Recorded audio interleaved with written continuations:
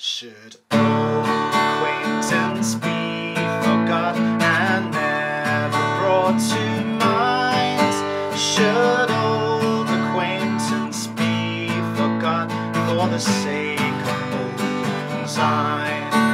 For old lang Syne, my dear, for old lang Syne, we'll take a cup of kindness yet for the sake of old Syne.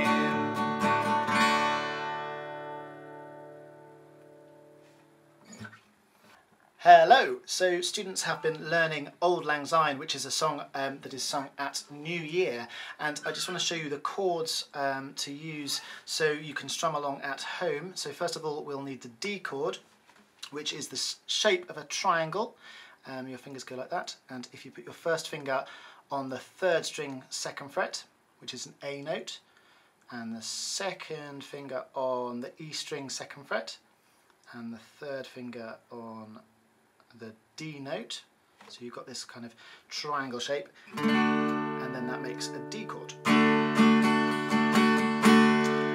If you want to do the whole song with D, you can, if you don't want to do any changes, but I'd quite like students to practice the changes as well. So the next chord we need is an A chord, which is 3 in a row, like that. So if you know an A note, you've got an A note and then a finger next to it either side. Okay.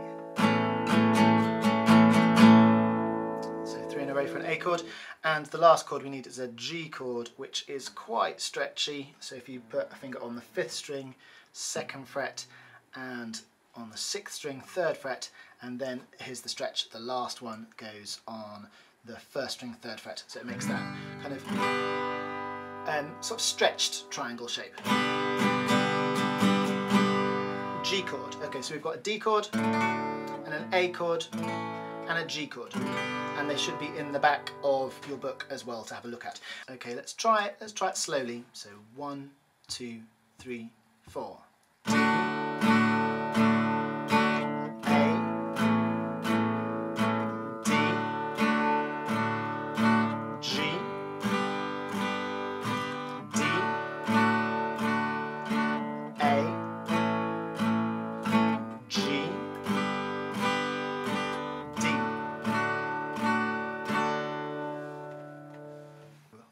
One, two, three, four. D, A,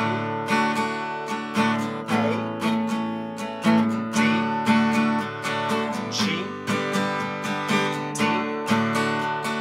A, G, and D. Let's have a go a little bit slower. 1, 2, 3. Should old